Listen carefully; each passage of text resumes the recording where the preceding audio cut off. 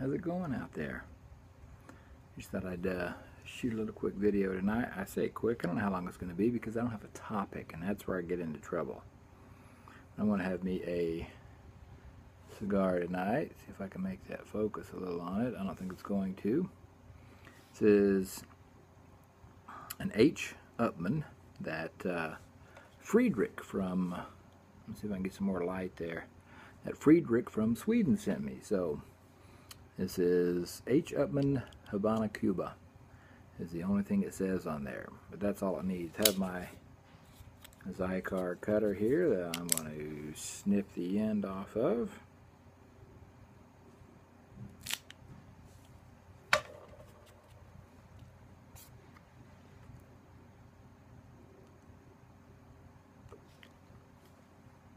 A little piece of tobacco. It's got a good cold draw, good taste to it. I'm going to light this with a cedar spill tonight, and my daughter's lighter. How's that? That'll be one way to use that lighter to, I say my daughter's lighter, the one that she gave me. Tell you what, let me turn it around and get it. Oh, it's a little bit windy out here. This is not a lighter for when it is windy out.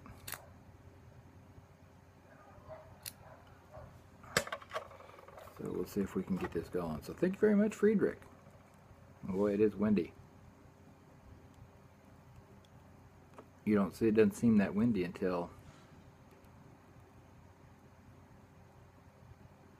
you're trying to do something like this.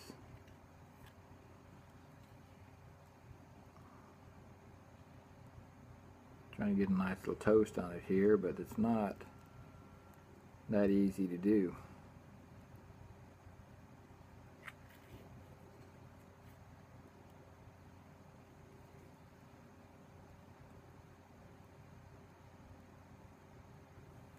I think we're starting to look pretty good there.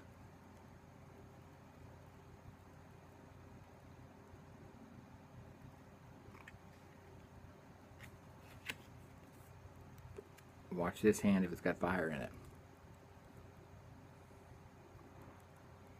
Yeah, that looks pretty good.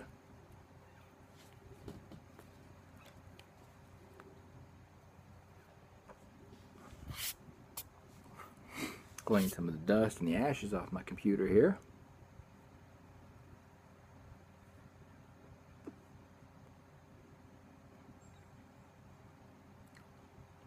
That is nice.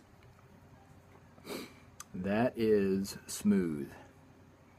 Fredrick, if you saw my Yapo, my Yapo from Sweden, I can't remember what I titled that video, but you saw that amongst the other stuff that he sent me 3 cigars, and ones that I can't buy here in the United States for some crazy reason.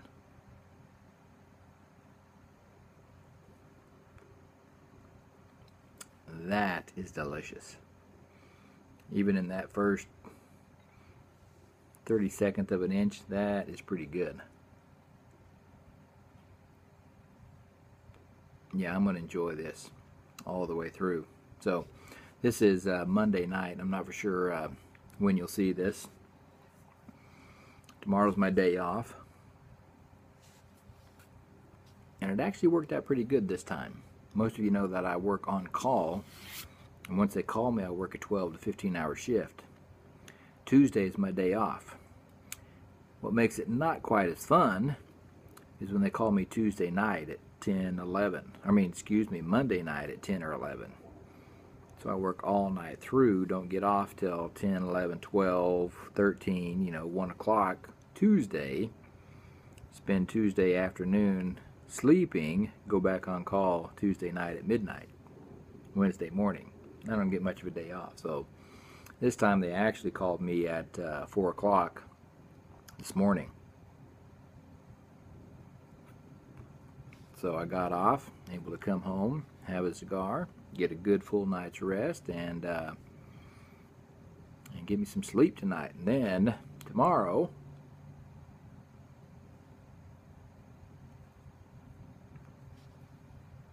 if any of you guys aren't doing anything and just want to come have some fun with me, we've been working on my mom's house. So in her entryway, as you come in the front door, there's like a little entryway. It's an older house, so it's not the open concept, open floor plan. So she's got an entryway, then you got a hall that goes off to the bedrooms, bathroom, or you come straight into the living room, around the corner into the dining room and kitchen. Well, that entryway had wallpaper on there and popcorn ceiling. So I thought, well, she wants it redone, painted. So I thought this would be in the whole house, every ceiling in that entire house. If there's a place for 2 inches of ceiling or 100 feet of it, it's popcorn ceiling. So I thought, well, this would be a good place. This little, probably, I don't know, 8 foot by 12 foot space would be a good place to test getting that popcorn ceiling off of there. So I scraped the popcorn ceiling off, and it worked excellent. As long as your popcorn ceiling has never been painted, it'll come off pretty easy. Just take a spray bottle. I just took a little hand spray bottle with water and got it wet.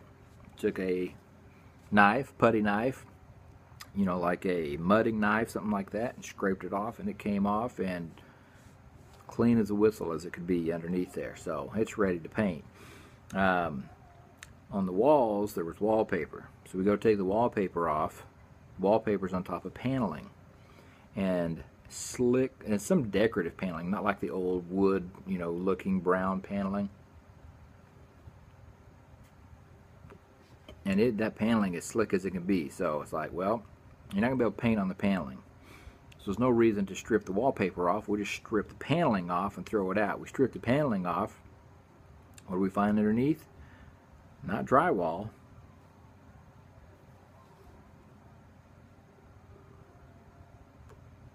Some type of chipboard, kind of like that wood chip, sawdust, wax, and glue stuff that's been pressed together. The entryway walls, for whatever reason in this house, have that all the way around. You can't paint, well, you can't paint on that and make it look good anyway. If it was a barn or something like that, you know, it might. You know, the cows might not mind the way it looks, but so we go to look behind that. Is there anything behind it? Well, you got studs and, you know, insulation and wiring. So we just went and got sheetrock, thin sheetrock, like 16th sheetrock, or 8th sheetrock, and put it up on the walls all the way around that entryway. Of course, then you tape and mud and sand. We typically tape, mud, let it dry, mud, let it dry, sand, mud it, let it dry, sand it, mud it, let it dry, sand it. Well, I'm in the sanding stages. And that's probably the part I hate the most on this kind of stuff. So anyway, so it's going to be just a dirty, tiring job. So I've got about a quarter of it sanded, and so we're out here at night, got the lights on, got all these bugs flying around now. I did about a quarter of the sanding, so I'm gonna finish sanding it tomorrow and then re-mud, see where it needs to be re-mudded, and then if I can do a halfway decent job, I'm hoping maybe I can wet sand it and be done with it. If not, I'll sand it again, and hopefully that'll be the last sanding, and then I can go over it with, you know, a light sponge, kind of a wet sand sponge over the entire area, just to get as much of that drywall dust out of there as possible.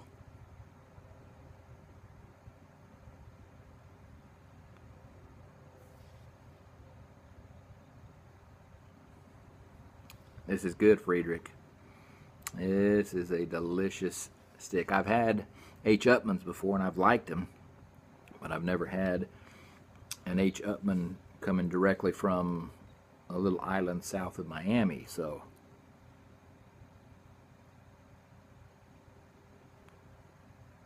yeah, this is good. I do enjoy this. I like this stick.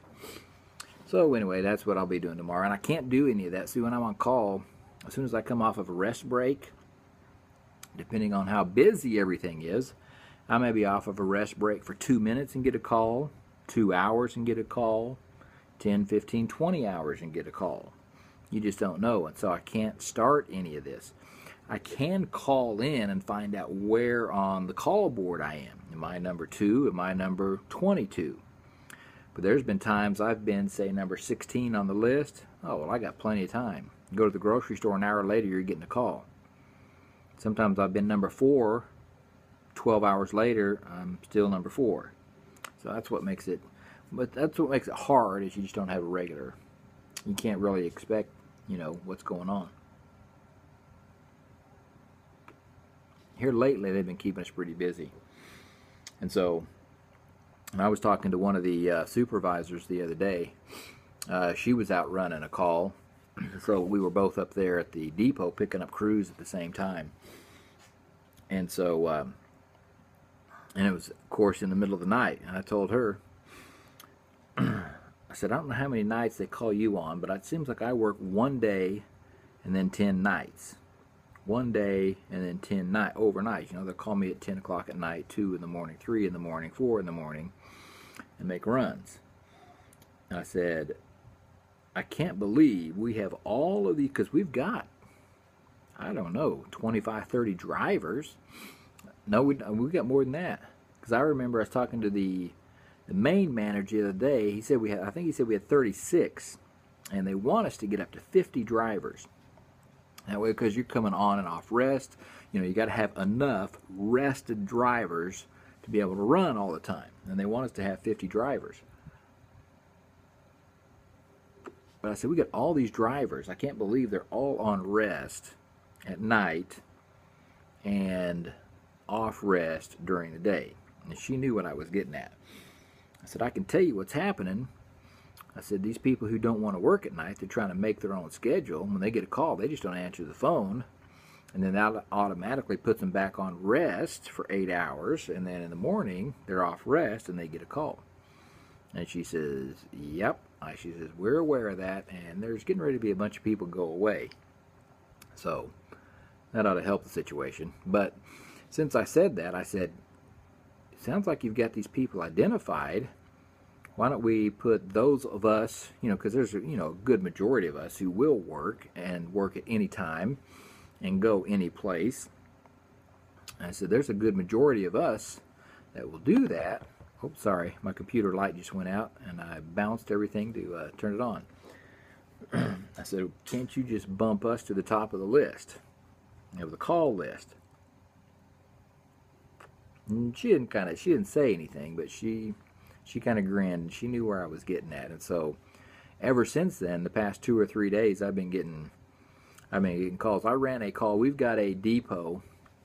See what happens when I don't have an agenda or a specific topic to talk about? We've got a depot about 2 hours, almost exactly 2 hours west of us. Now, that is a very small depot. They've got 6 or 7 drivers, and that's about it. But that's typical. They might be able to use 10. And so they call me to go make a pickup 3.5 hours west from my depot. So I got to drive through that town in 2 hours and then another hour and a half on. I said, are they not have any drivers available? Or she says, yeah, they've got like one driver whose wife is in the hospital, one driver's on vacation. So that only leaves them like 4 drivers. And, 2 drivers are out on calls, and then the other 2 are not off arrest yet. She says, they'll be coming off arrest, but they're not off arrest. I said, she says, do you mind going out there? Shoot, no. I get paid to drive, so I'll go anywhere. I don't care whether it's 2 miles or 2,000 miles. Just let me drive. And so I drive out there, and of course I don't have maps, directions, or anything for that location because that's not our area. We don't drive there. They just told me go to this town and then they'll be on radio channel whatever 1, 2, 3, 4 and see if you can raise them and see where they are. So I call them on the radio 2 or 3 times. I can't find them, so I pull up the satellite on my phone, satellite image of the map, And, you know, I'm looking, I said, okay, if they are here, the most logical place for them to, because you zoom it in, and you can not only see, of course, roads, but you can see train tracks, and you can see where there's double tracks. So where a track comes in, it splits double, goes, and then goes back to one and takes off out of town or wherever. So, well, here, in between this point and this point is the most logical place for them to be. So I go drive that entire length. Nothing, can't get them on the radio, can't get them on the radio. So I call back, say, they're not here. I said, I can tell you what happened. I said, somebody's came off of rest, and they didn't have a order to go pick up those guys, but they had an order to take fresh crew out, and they've come out here, dropped the fresh crew off, and found out, hey, there's still guys on this train. And the guys on the train are going to say, well, yeah, our pickup van never showed up. Now, nobody ever said that, but I know what happened. And so I sat there for 2 hours, called them several times, had to try to get a hold of the railroad, and finally, they never said anything except, okay, you're released. They're not there. Go back to Tulsa. So I drove 3.5 hours out there, sat for 2 hours, drive 3.5 hours back. So basically on duty for 9 hours, and I know I'm not going to get an incredibly short run, so I call in so they can put me on rest in the computer. So I should be going on an 8-hour rest. By the time I finish up all my paperwork with the office, get home, takes about a half hour to do that. And by the time I do that and get home, go to bed, 2 hours of sleep, and they call me and say, we've got a 12-hour run in the 2-hour away hub. I said, you realize I've only been on rest for 2 hours? Or I've only 2.5 hours. I've been asleep for 2 hours. And she's like, well, I'm just looking at the computer. The computer shows you're fully rested and you're available for up to a 15-hour shift. I said, well, you know, and it almost sounded like she was getting a little defensive, like I might be accusing her. So I said, you know, hey, I don't have a problem with it, because the more I drive, the more money I make. Now it's piddly money. That's why I've got to drive every single mile and work every single minute I possibly can. You know, I think I've said this before, that looking at my paycheck and looking at my wife's paycheck, I work over twice as many hours as she does and get paid just a little bit less than she does. So I'm making less than half she does. So, but, you know, hey, this is what I call my gateway job. So anyway, so this 12-hour shift is in at 2 hours away. So I got to drive 2 hours, start a 12-hour shift, be done with a 12-hour shift, and drive 2 hours back. So it's, doing the math, 16-hour shift. And again, now on that shift, the only reason I took that shift was because there's going to be a lot of waiting time, and I could do some sleeping. I know Southern Experience made a video, I don't know, maybe last week, and you know, guys, I'm watching videos when I can. Sometimes, like when I was out there, I didn't have any coverage, so I couldn't even watch videos on my phone. So I read a book and slept. So I am watching videos when I can. I make comments when I can. But you know what? I may watch a video. It may be 2 days old. It may be 2 months old. Most of the time, I don't even know what day it is. I barely know whether it's morning or night anymore. And so anyway, where was I going with that? Now I got off on a rabbit trail. I didn't stick a pin in it. I know you're reminding me, but so I was running a 16-hour shift. Okay, I totally lost it. Anyway, that's going to drive me crazy now. But I'm not going to spend 5 minutes here trying to figure out what it was. I'm going to take a drink of my iced tea. No sugar. This is real iced tea, not that sweetened stuff some of you guys drink.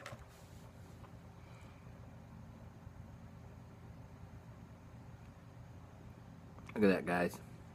That is a great cigar. Wish I could figure out how to get a couple of boxes of these over here without ending up in some jail somewhere.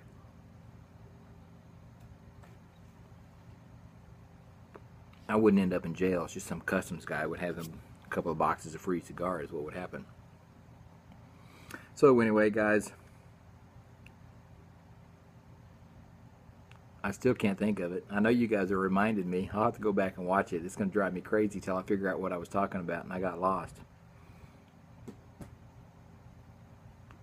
So if, I don't know where I was going, but if, they would have called me and said, oh, got it, Southern Experience made a video, and I was saying, now it's going to take even longer. I'm already at 20.5 minutes.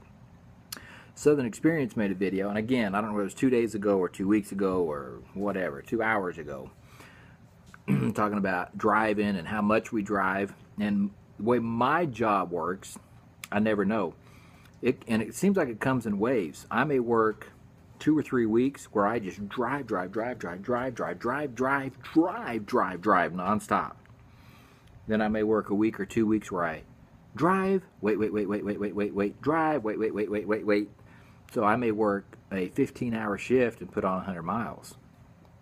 You just never know. It just depends on what kind of shift you're getting called for.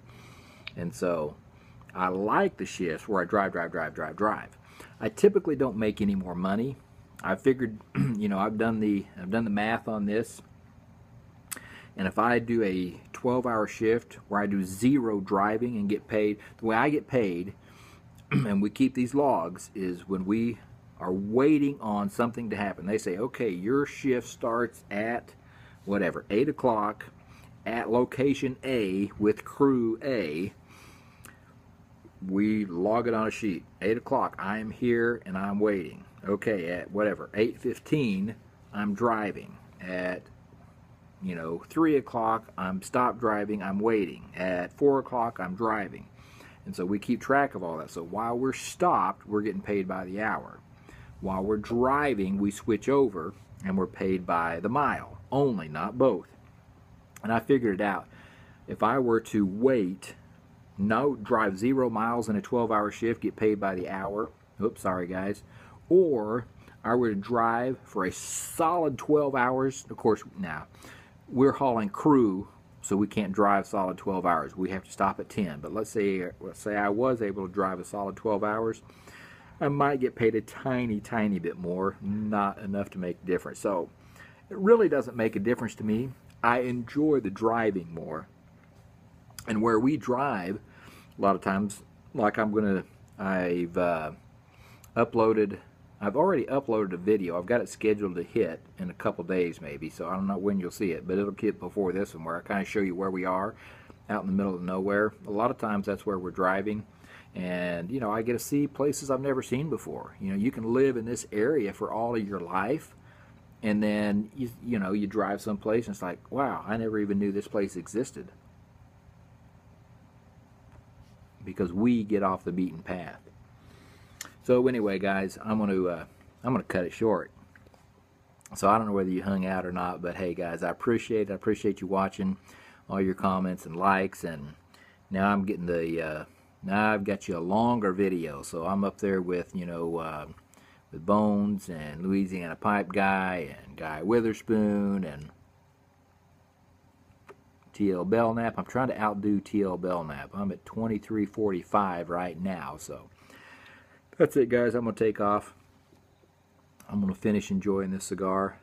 I think I will go tap this ash off before it does land in my lap or on my computer keyboard, which I have had happen before. Thank you so much, Fredrick. This is a delicious cigar. I can't wait to try the other two. I've had this sitting in the humidor for whatever, two or three weeks now, kind of letting it get acclimated. So that's it, guys. I'm gonna take off. I'm not gonna take off. I'm gonna get rid of you guys. I'm gonna sit right here, lean back, enjoy my cigar and some iced tea. So thanks, guys. I appreciate it. We'll catch y'all next time.